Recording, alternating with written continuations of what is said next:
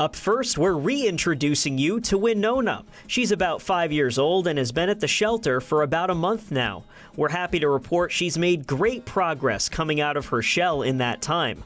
Like your typical adolescent pup, she enjoys going for walks or simply tossing a tennis ball in the backyard. Her ideal home is one where she is the only dog, but she may be able to live with kids or a dog-savvy cat with the proper introduction.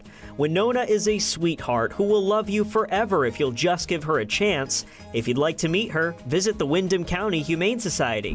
Next, a sweet senior kitty looking to live out her golden years in style. Ella Bean is 14 years young with some health issues typical of old age. While we believe Ella is comfortable and content, we're hoping she goes to a special retirement home. She's super loving, friendly, and affectionate. She'll do best in a home without other animals to minimize stress.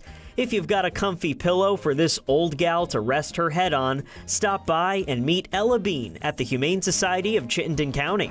And this week's Forever Home Found goes to Allie. This girl was stressed and anxious in her previous home, but she's since mellowed out and is thriving with her new family. Congratulations!